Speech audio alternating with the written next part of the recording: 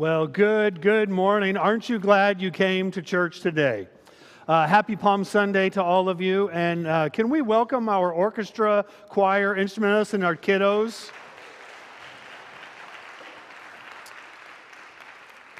It is a tremendous blessing to be here and to be worshiping with you, and so we're so glad that you are here, whether you're here in person or joining us online. We want to thank you for spending this time with us. My name is Mike Sedgwick. I'm the pastor here and want to welcome you. Obviously, it's Palm Sunday, and we're so glad to be celebrating the triumphant entry of our Savior and King, Jesus Christ. So a couple quick announcements I have for all of us. Number one, in the pew racks in front of you, we have our Connect cards. Whether it's your first time in a long time, or you're here every week, we would encourage you to fill one of those out. Let us know that you're here, and then in addition, below is a section for prayer requests. We would love for you to be able to submit a prayer request, and our prayer team would love to be praying for you. In addition, we have a weekly email that goes out every Saturday. If you don't receive that but would like to know all the things that are happening at the church, you could write your email address on there, but we promise that we won't sign you up for anything unless you want to receive it. So make sure you write on there, sign me up for the newsletter, and that way we will do so. So a couple of quick announcements. In between the services today for Palm Sunday, we made little palm crosses. After the service, if that's something that you would really like to do, I'm sure there's going to be plenty of instructions down by the fellowship hall and plenty of palms. So participate in that if you would like to do that. Also, on Palm Sunday, one of the things we do is we participate in a global offering that is called the One Great Hour of Sharing. In the back, there is a special piece of paper that will tell you all about the One Great Hour of Sharing. There are also envelopes that if you would like to give to that, you can do that this week and also next week. Being the big start of Holy Week, this coming Friday, we're going to have a wonderful Good Friday service. If you have never been, it's a very reflective service. We encourage people to come a little bit early. It starts at 7 p.m. You may have noticed we have a prayer walk that is out here through our handicap accessible ramp. And we encourage people to just come a little early and read each of these little stopping points and have a time of prayerful reflection of reading about Jesus and his approach to the cross. So that'll be this coming Friday at 7 p.m. And then, of course, next week is Easter. So a couple of things happening for that. First of all, we're collecting offerings for Easter lilies. When I say collecting offering, you pay $5, and that way you can dedicate an Easter lily in memory of someone or in honor of someone.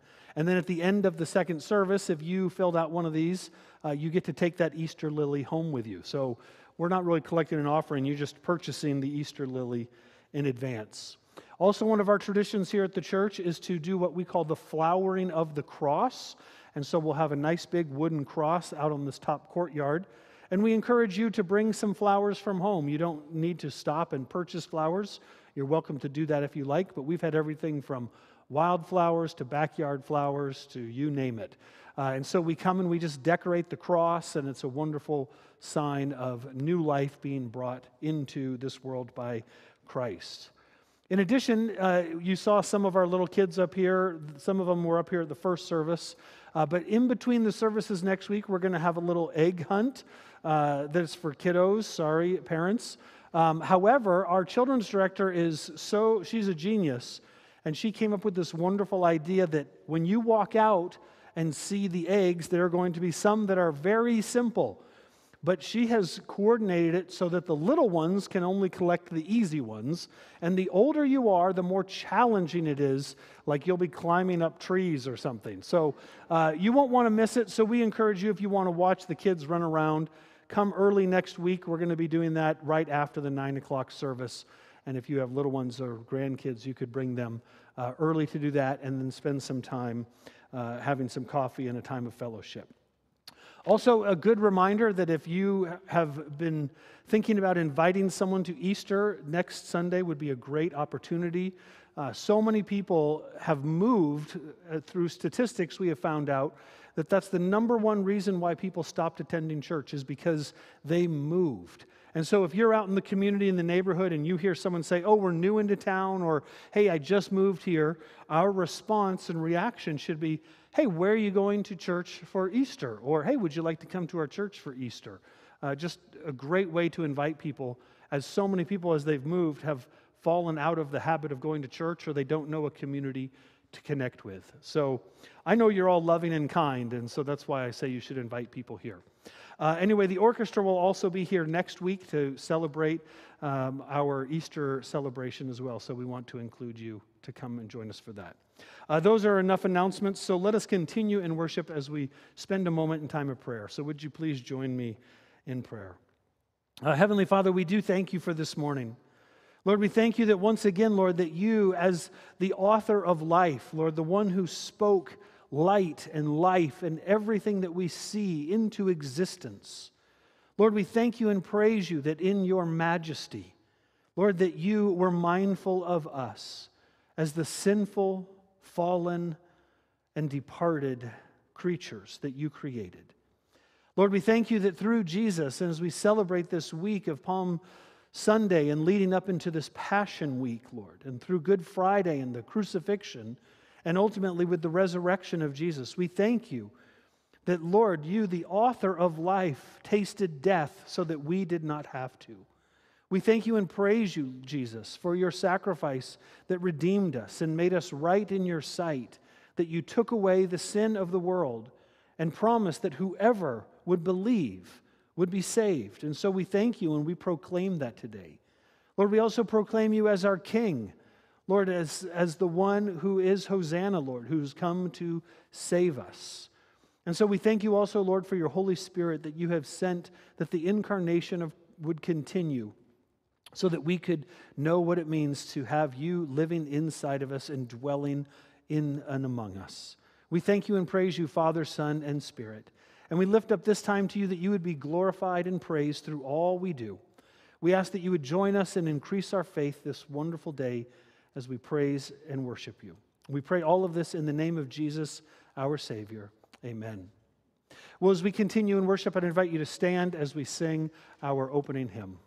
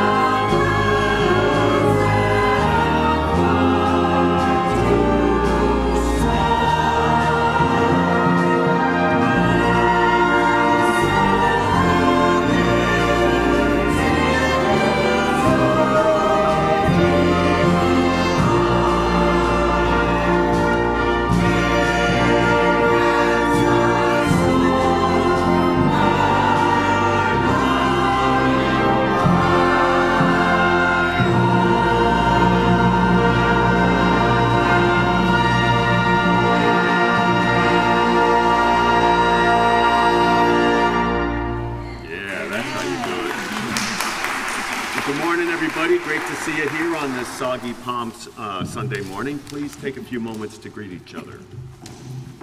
Good morning.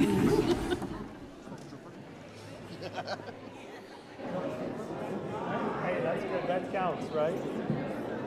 Good morning. Good morning.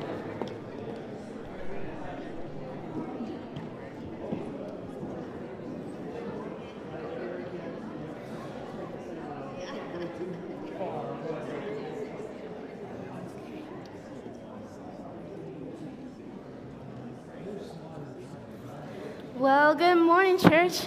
Happy Palm Sunday. I'm glad you're all here today. Would you please join me in prayer? Lord, we know you love us. Father, you deserve all the glory, honor, and praise. Lord, you are the powerful King who can do anything you please, and we know that whatever you choose will be good and just.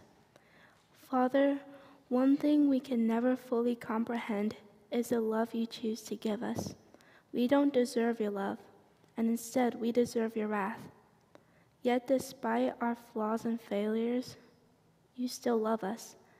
Lord, how great thou art. But may we pause for a moment and confess the sins we have done to you.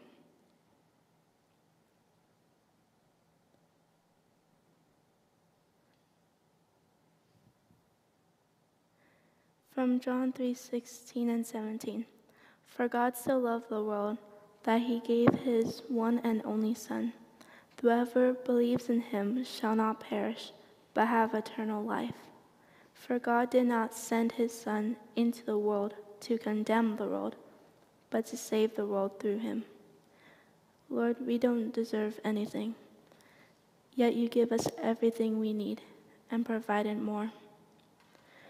Lord, we like to lift up the persecuted churches of Thailand.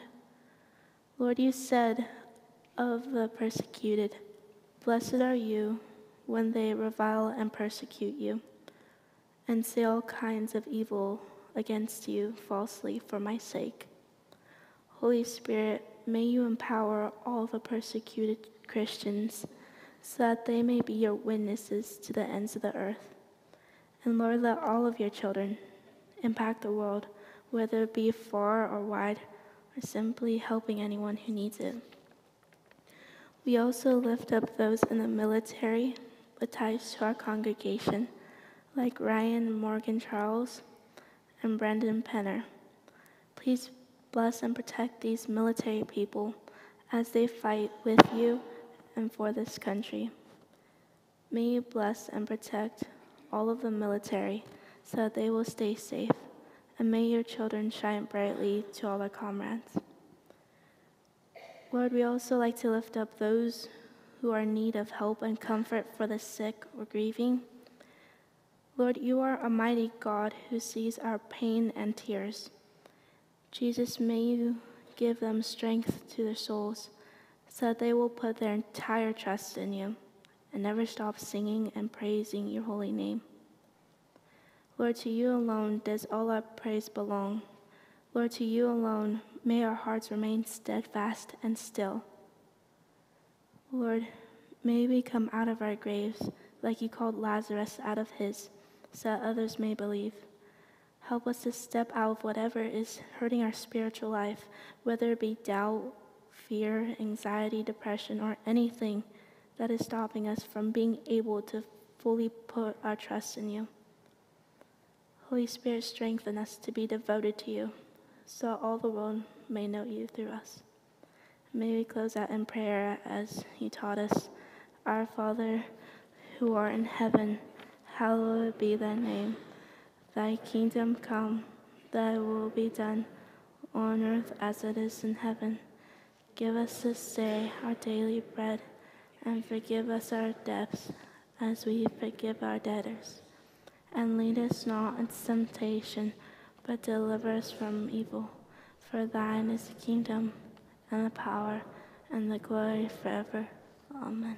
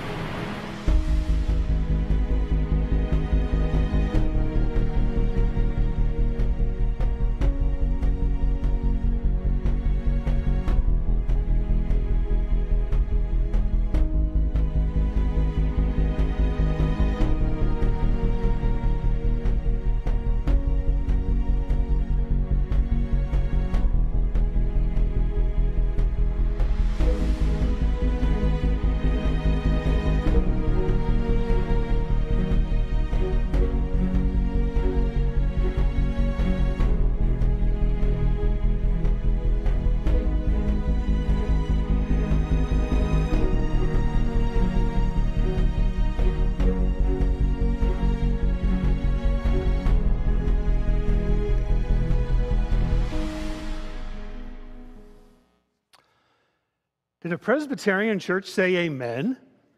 Wow, that was cool. I think we should all try that. Just for the sakes, we could all say we did it once. Let's all do it. Ready? 1, 2, 3. Amen. Now, just a little more conviction. Ready? 1, 2, 3. Amen. Yeah, I like that. I don't know what exactly happened, but our Christmas stars decided to turn on today in the sanctuary. We don't know why that happens. That has nothing to do with anything. It's just we came in and we're like, oh, those are on today. So I guess, even the stars proclaim the glory of God. So that's a good reminder, I guess.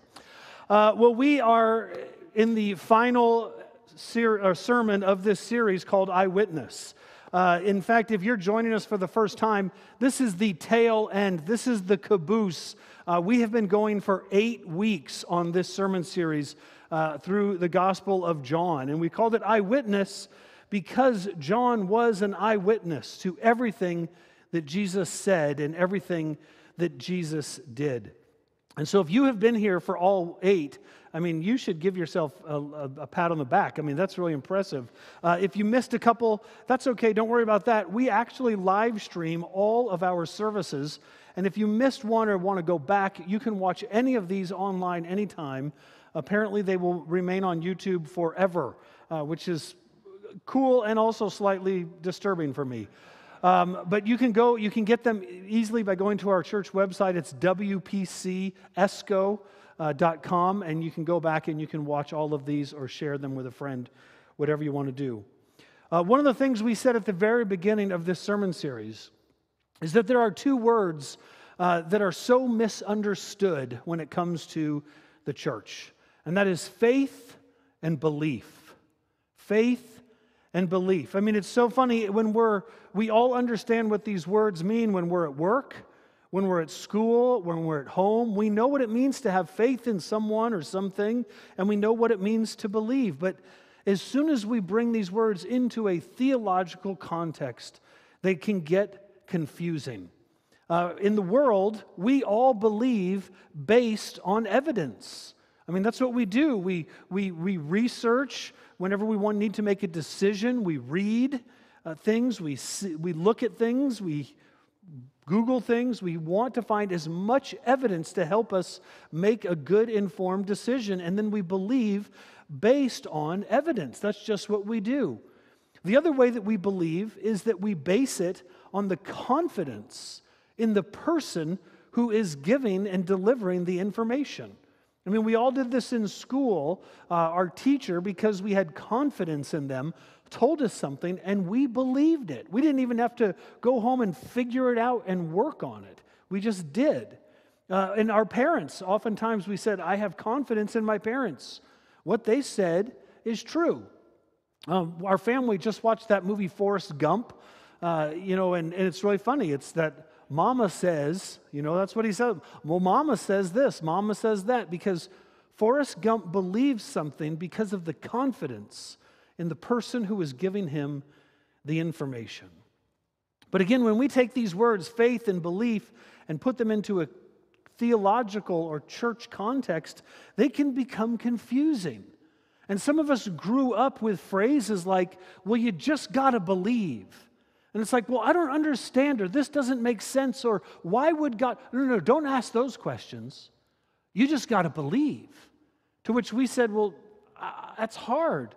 Some of us grew up with statements like, well, you just need a little bit of faith. You just got to take that one on faith. Well, I don't understand, though. No, don't ask those. You got to take it on faith. Or the worst one that sometimes we hear is, well, you need more faith, as if we can just, go and get some more and pull it towards us. The point is, in the real world, in real world experiences, we know what it means to believe something. We know that what it means to have faith in something. And what is so intriguing about this whole series is that John, the disciple named John, who wrote the Gospel of John, or dictated it more likely, he says that faith and belief do not take on special meaning when you bring them into the context of Christianity. In fact, he writes his entire gospel around this idea, and he says there were these specific events that took place in the life of Jesus. And he calls these events signs. We would call them miracles, but he calls them signs because these signs point to something. They point to someone. And he says that these signs are actually evidence for you to believe something. And that is that all of these point to who Jesus was and that who he claimed to be was true. And so he says, don't skip out on faith and belief. Look at the evidence. Look at what I saw. Look at what I heard. I was an eyewitness to all of this. And he writes it down for this exact same reason. And we find out at the end of the gospel that John has an agenda for me and an agenda for you. That he says, I wish you could see all that I saw, and I wish you could hear all that I heard.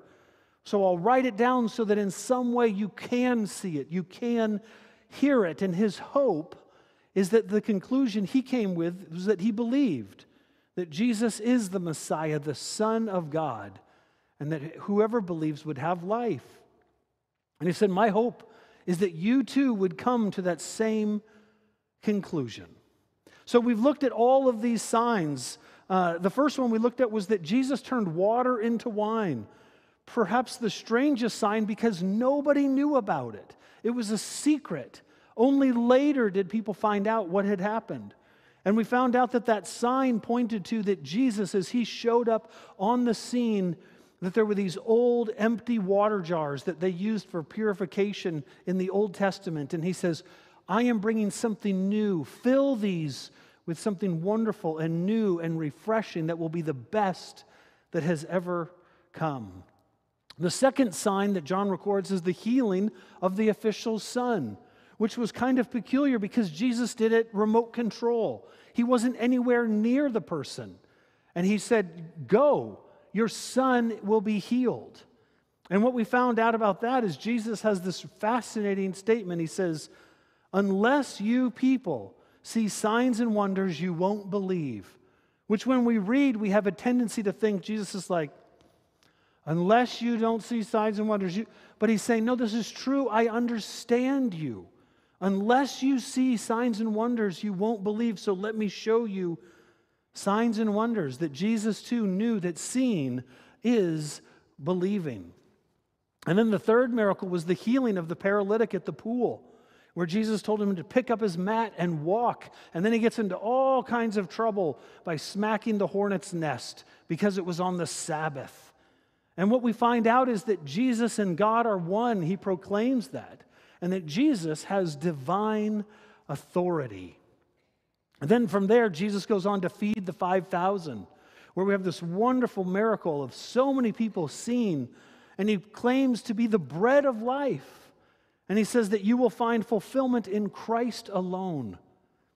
Jesus continues, and we looked at the story of the woman who is caught in adultery. And the lesson that we learn from there is that John proclaims is that Jesus came full of grace and truth. We try to balance grace and truth in our parenting, with our coworkers, with our employees. We try to be somewhat grace, somewhat truth. Jesus came full of grace and truth. And when he tells the woman, does anyone condemn you? She says, no one. Neither do I condemn you. And go and sin no more. Both grace and truth. Then 2 weeks ago, we looked at the story of the man who had been born blind. And the big question was, who caused this person to be blind? Was it something his parents did or something he did? And Jesus said neither. And it introduced a new category to us, that somehow God can use illness and sickness for his glory. And then the man, after he was told, Jesus put mud on his eyes, he didn't know how Jesus made the mud. Maybe that was a good thing, but Jesus spit on the ground and made a little bit of mud and covered his eyes to say, look, we are blind. We have spiritual blindness. And when the man came back seeing, he said, I once was blind and now I see, which is the story of so many of us that we too would admit that there was a time in our life when we were blind, but now through Christ we see.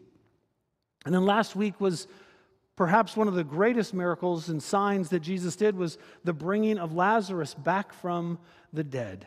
And there he proclaims, "I am the resurrection and the life." 7 signs, 1 message: believe. So last week we ended with this wonderful passage of John, and I just wanted to bring it up here really quick as John chapter 11. In a moment, I'll have you open up your Bibles to John chapter 12. But last week we ended with this, that after Lazarus had been raised from the dead, John says that therefore many of the Jews who had come to visit Mary and had seen what Jesus did believed in him. And it's like, praise God, thank you. It's finally happening. They see and they believe. But not everyone was thrilled. John records that some of them went to the Pharisees and told them what Jesus had done. And the chief priests and the Pharisees called a special meeting of the Sanhedrin, all of the religious leaders together. Even though they disagreed theologically, they all came together to oppose Jesus. And they said, "What are we accomplishing? Here is this man performing many signs. If we let him go on like this, as if they had anything to do with what Jesus was doing, everyone will believe in him." And it's like, hallelujah. That's the point of it. But they had their eyes on the wrong prize. And then the Romans will come and take away our temple and our nation. And ever since that time, following Jesus has cost us something. It has cost us to follow Jesus. We have to say no to some things and yes to other things. So today we are jumping in to John chapter 12. If you brought your Bibles with you, I'd encourage you to open up to John chapter 12. If you didn't bring one, or if you don't want to use your app, whatever you may have, there's pew Bibles in front of you, or of course we will have it up on the screen. And so the Pharisees, I'll catch you up while you're turning there, are unhappy about this. And so the leaders decide to set the trap. They decide, we've had enough of this Jesus movement. We've had enough of these signs. Jesus is causing a ruckus.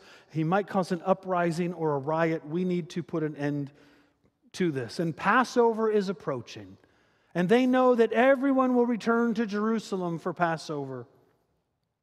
And so they set the trap, and they send spies all throughout the city to look for Jesus, that as he comes into the city, they'll receive reports.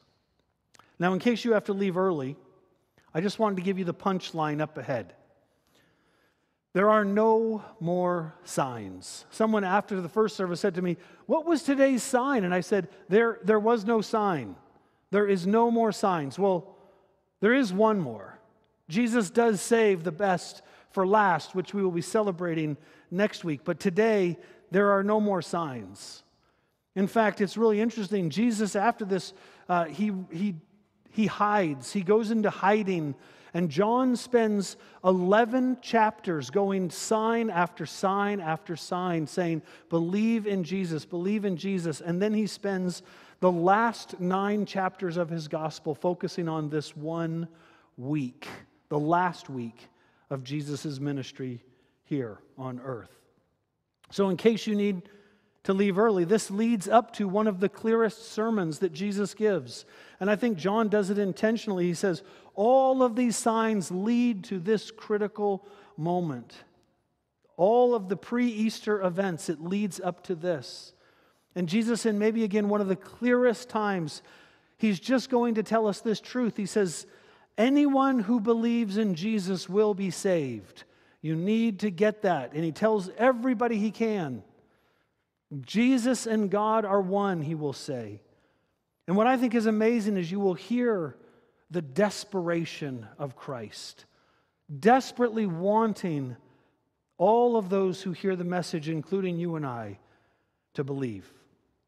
So John chapter 12, it begins right after Lazarus has been raised from the dead. What do you do in a situation like that? So 6 days before the Passover, Jesus came to Bethany where Lazarus lived, whom Jesus had raised from the dead. Again, what do you do after this? Well, you throw a dinner party, apparently, right? So here a dinner was given in Jesus' honor. It's like, hey, this is awesome. Let's celebrate what Jesus did. And all of the family apparently goes right back into their normal states of being. Martha serving. Lazarus was among them reclining at the table. I mean, wouldn't you love to go there and be like, what was it like? What did you see? Is there a light at the end of the tunnel? I mean, what was it? Lazarus, tell us. And Mary took on her role as well at the feet of Jesus. Mary took a pint of pure nard. And in case you don't know what a nard is, I certainly don't, it was an expensive perfume. I'm glad John added that so that we knew. And she takes this perfume and she pours it on Jesus' feet and wiped his feet with her hair. Now, a pint of perfume, that's 16 ounces. I mean, ladies, could you imagine? I mean, this is not this is 16 ounces, of 2 water bottles worth of perfume, and pouring it and wiping his feet with her hair. And John gives us this very obvious statement. The whole house was filled with the fragrance of the perfume. I mean, I'm sure the whole neighborhood was filled with the fragrance of the perfume. And you might think to yourself, why in the world would she do this? What is Mary doing? Well, you wouldn't be the only one asking that question, because one of the disciples, Judas Iscariot, who was later to betray him, objected. We would be in the same company of saying, what are you doing, Mary? I mean, Judas didn't like it either, but John, knowing that we might get stumbled up on this passage, he jumps in with this little editorial comment. He says, why wasn't this, Judas says this, why wasn't the perfume sold and the money given to the poor? It was worth a year's wages. Now, just for fun, I Googled what is the average salary in Escondido. Yours might be more, yours might be less. According to whatever website I found, .gov, whatever, it said the average salary in Escondido is $92,000. Imagine for a moment that I came up with an idea that next week the church would all pitch in and we would buy something worth $92,000 and I would just dump it out. Now, we'd be like, what are you doing? Like, why? What a waste. What are you doing? Let's just say that maybe John was extravagant and exaggerating, that it wasn't really $92,000. What if it was half of that? $46,000. We would still be like, gosh, that's a lot of money to just dump out. What if it was half of that, 23? Or what if it was only 5,000? Still, it was an exceptionally generous offering to Jesus that Mary brings. Now again, this is where John jumps in with his editorial comment. He says, Judas did not say this because he cared about the poor, but because he was a thief. And as keeper of the money bag, he used to help himself to what was put into it, which finally gives us the answer to the question, Judas, where'd you get the new sandals? Now that actually doesn't ever happen in Scripture. I just made that up. But, it's like if he was constantly dipping into the money bag, I mean, what was he doing? I don't know. But you can imagine, and John goes on to explain that this was a gift and a preparation for Jesus' burial. Meanwhile, a large crowd of Jews found out that Jesus was there and came, not only to see Jesus, but also to see Lazarus, whom he had raised from the dead. And at this point, it's like, hey, it's happening. People are seeing and they're coming to, they want to know, Lazarus, you're real. It happened. What was it like? They want to know. They're so excited. And we've talked about this a couple of weeks. We are often caught up with a willful blindness. That the people of the day, that they had a willful blindness as well. That is, there was something to see, but they did not want to see. There was something to discover, but they did not want to discover it. And these people are filled with this willful blindness. And they, it's like, hey, I want to see, but I don't really want to believe. And those who were caught up in that the most were the chief priests. And what I think is one of the saddest passages in Scripture is this chief priest's response, is that in response to so many people coming and seeing Jesus and Lazarus, the chief priests made plans to kill Lazarus as well. We've had enough of this Jesus movement. And if Lazarus is going to bring people as well, we just need to kill them both. I mean, it's terrible.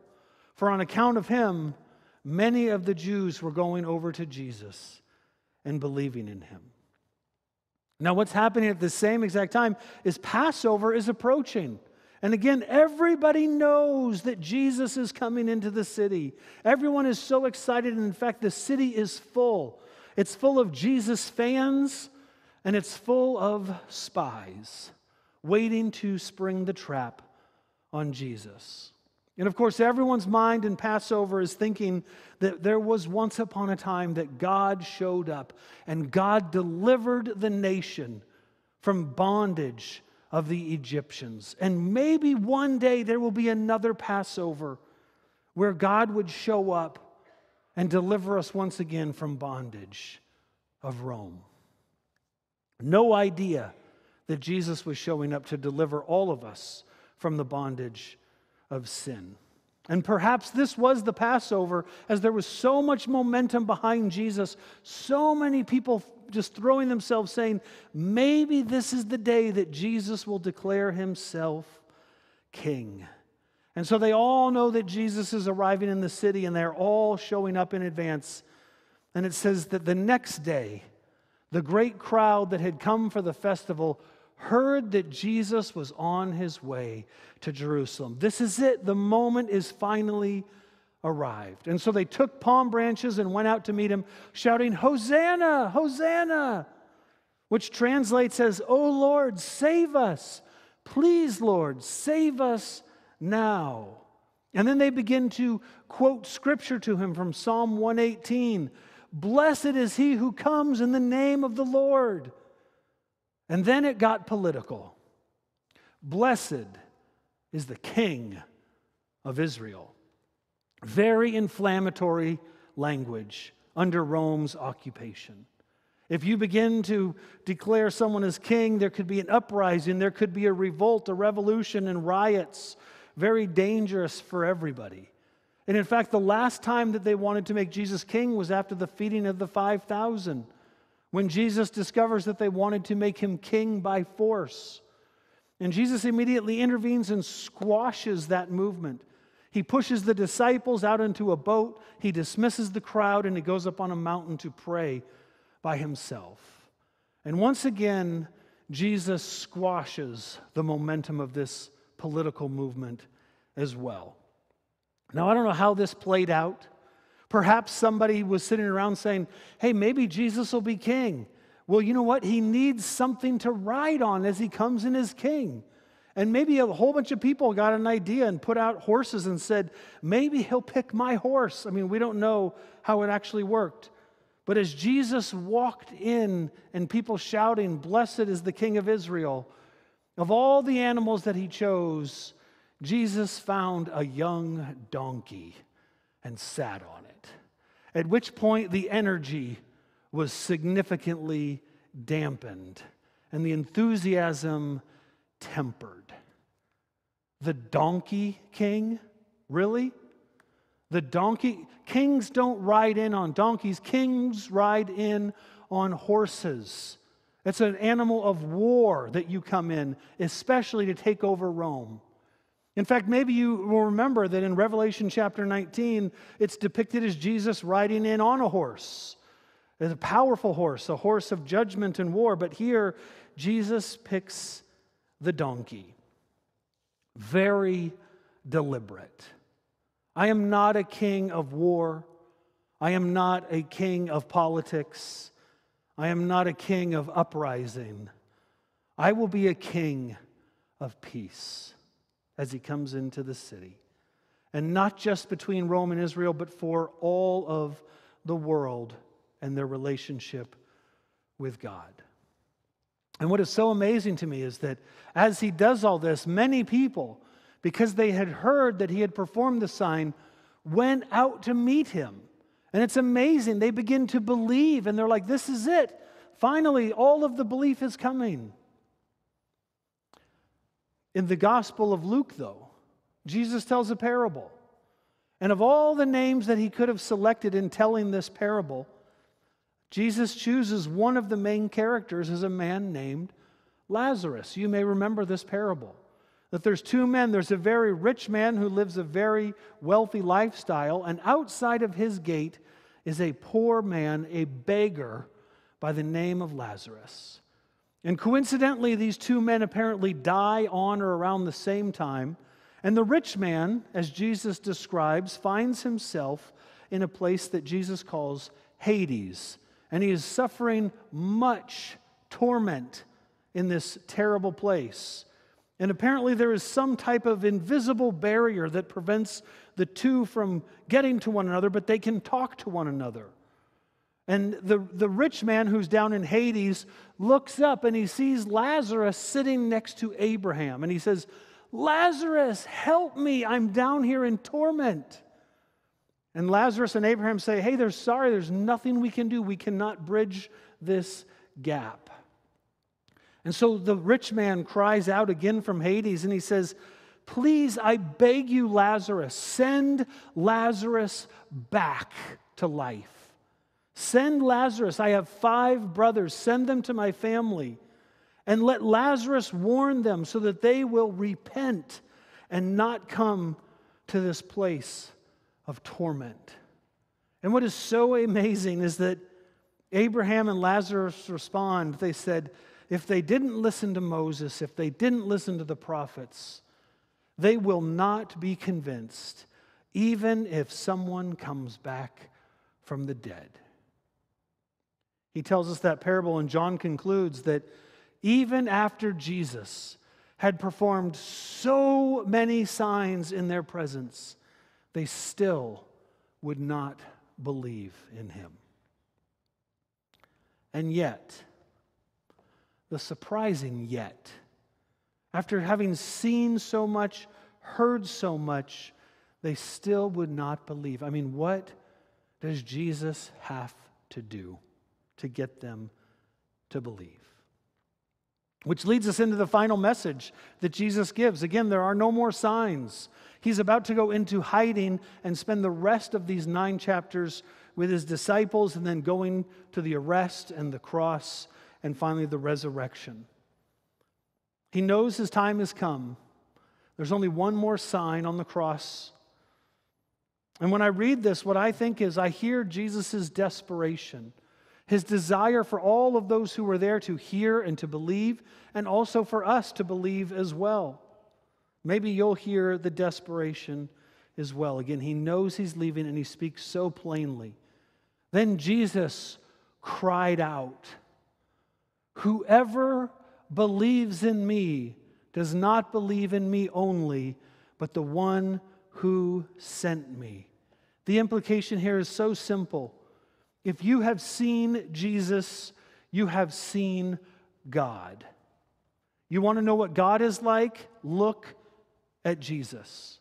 You want to know what God would say? Listen to Jesus. You want to know how God would respond? See how Jesus responded. The one who looks at me is seeing the one who sent me. Believing in Jesus is believing in God. Honoring Jesus is honoring God. Praising Jesus is praising God. And putting your trust in Jesus is putting your trust in God. And then once again, he goes into his strange little talking about light and darkness.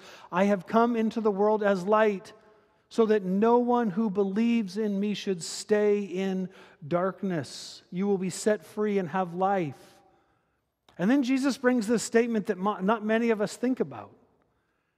"If anyone hears my words, but does not keep them, I do not judge that person." Wait, what, Jesus? If anyone hears my words but does not keep them, I do not judge that person? I mean, Jesus, I thought you were judging people all the time. Jesus, when, all of your interactions, the religious leaders, the elites, the Pharisees, I thought you were judging these people all the time. What about the people who were the deniers? Those ultra-religious people, weren't you judging them? No, that's not why Jesus came. For I did not come to judge the world, but to save the world, which is the message from the very, very beginning.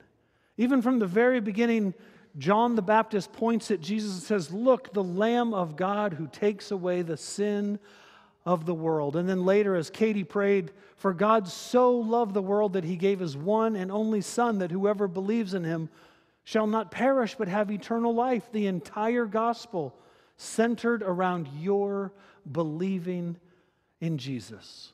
But before you go too far, and before you start to think, "Oh, finally, Jesus doesn't judge me even if I don't listen," he says, there is a judge. Don't be thinking incorrectly here. There is a judge for the one who rejects me and does not accept my words. In fact, the very words I have spoken will condemn them on the last day. For I did not speak on my own, but the Father who sent me commanded me to say all that I have spoken. It's so fascinating. Jesus is like in this moment where he sees the two sides. He sees all of humanity living in this world, and then he sees all of eternity. And it's like he's standing right in between them saying, "Look, please, please, you as on this earth right now, please believe these words. Hear me today. Because one day these words will come up again. And everyone will believe them, but not everyone will be happy with the result." And then later, Jesus would prove it. He would prove exactly this. I know that his commands, God's commands, lead to eternal life. And he proves it on the cross. So whatever I say is just what the Father has told me to say. Again, Jesus is done with the signs save for one. He says, please, please believe. And ever since then, we have had to do what people for 2,000 years have done. Walking by faith, not by sight. But instead relying solely on what John saw and what John heard in his gospel to give us this statement of belief. And as we've listened and said so many times, John writes at the end of his gospel, Jesus performed many other signs in the presence of his disciples, which are not recorded in this book. But these are written that you may believe that Jesus is the Messiah, the Son of God, and that by believing you may have life in his name. And so we walk by faith and we join all of those on Palm Sunday so long ago who said, "Hosanna, Hosanna, please, Lord, save us now. And blessed is the one who comes to save us in the name of the Lord." Amen. Would you pray with me? Heavenly Father, I thank you so much for Palm Sunday, Lord, and that it was the beginning of this holy week. Lord, and as we will find out through celebrating Easter next week, Lord, this is the capstone. This is the foundation of all of our faith, the Alpha and the Omega, the beginning and the end. Lord, that anyone who puts their faith in you and trusts in you is also putting their faith and trust in God. And so, Lord, we want to believe that, Lord. And I just pray for all of us, Lord, that if there are areas where we don't believe, Lord, I pray that same prayer that was said to you so long ago, help us with our unbelief where we do not believe. Heavenly Father, we thank you also for John, that he captured all of these signs so that we would have proof and evidence that you, Jesus, truly are the Son of God, the Messiah, the Savior of the world. And we thank you, Lord, for your wonderful gift for all of the world and for specifically us today, Jesus, as we proclaim you as our King. We give you great thanks and pray all this in that name of Jesus. Amen. Well, as we conclude our service, I'd invite you to stand as we sing our closing song.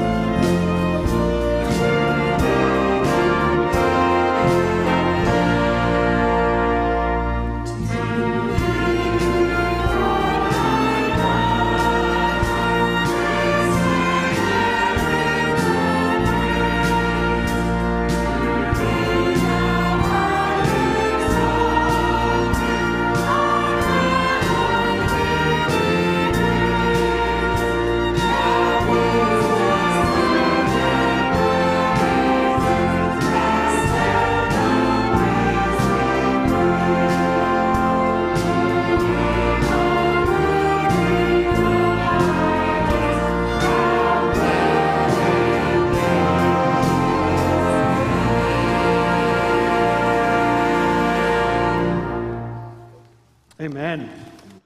As a quick reminder, we don't collect an offering here. Instead, we have a box that's in the back. And so if you filled out one of our Connect cards or came prepared to give a financial gift to the church, you can put that in the box in the back. There's also home group questions, offering envelopes for 1 great hour of sharing, and information on Easter lilies, all available in the back. In just a moment, there will be a post-allude, and I don't know about you, I'm sticking around for it. Where else can you get such incredible music every single week for free other than at the church? I mean, praise God. Thank you, and thank you all for leading us today as well. But for now, receive our Lord's blessing. And now to him who is able to do immeasurably more than all you ask or imagine. May the Lord bless you and keep you. May the Lord's face shine upon you and be gracious to you. May the Lord lift up his countenance to you and bring you peace as we go out into this world, serving our King and being salt and light wherever we go. So may God bless you in the name of the Father, the Son, and the Holy Spirit. Amen. Happy Palm Sunday. We'll see you here next week for a wonderful Easter celebration.